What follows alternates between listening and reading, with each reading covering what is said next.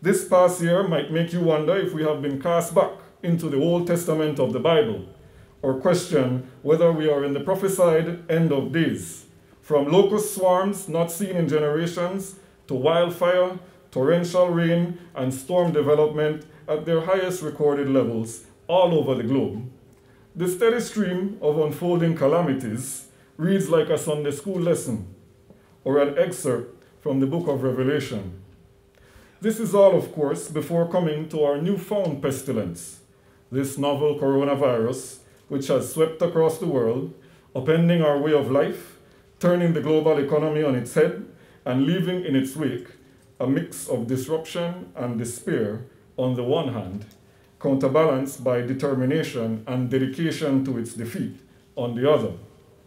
I, like most Belizean adults, had heard numerous times in jest that when the US sneezes, Belize catches the cold. Well, it was no laughing matter on that March morning when the country was advised that our bullet-dodging days were over and that COVID-19 had finally been detected within our borders. I think all rational folk knew it was bound to turn up eventually, but I doubt very many of us realized the extent of its eventual and continuing impact on each individual, our families, our communities, and this land of ours. And so it was that we entered the fray that is the fight of our lifetimes. Observing the first few weeks of the effort to contain, to push back this new beast in our midst, was fascinating and frightening all at the same time. For myself, and I would suspect most, with maybe the exception of the hyper-partisan,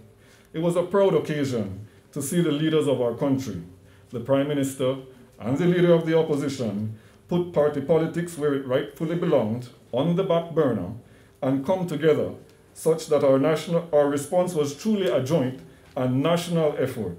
drawing from the best among us, with the only agenda that matters in times like this at the fore, and acting as a North Star of sorts. I am fairly certain none would look back and say things went perfectly and errors weren't made along the way.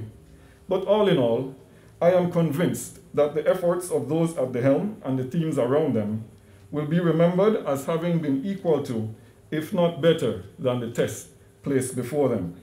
Our cherished democracy's mettle must once again be tested in a few short weeks.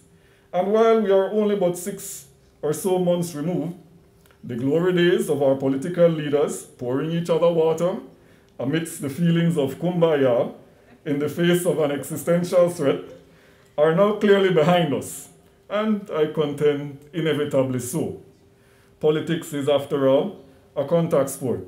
and in drawing the contrasts that each hopes will separate them from the competition, things tend to get a little terse and at times worse. Still, I would hope for the sake of all of us that once the dust settles and the will of the people is reflected in the election result,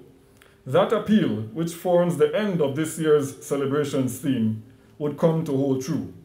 and that Belizeans would indeed unite for prosperity.